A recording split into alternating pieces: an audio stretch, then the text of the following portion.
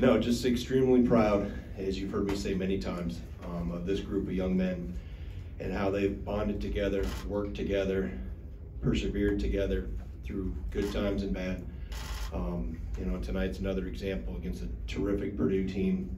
Matt's got a phenomenal team. He runs a phenomenal program. It's a guy I respect immensely, and how he operates, and kind of come the same path in terms of working our way up. And I thought our crowd was phenomenal. You know, they were the difference in the game, but I hope they enjoyed it, because they definitely got their money's worth in terms of a phenomenal college basketball game with two really good teams.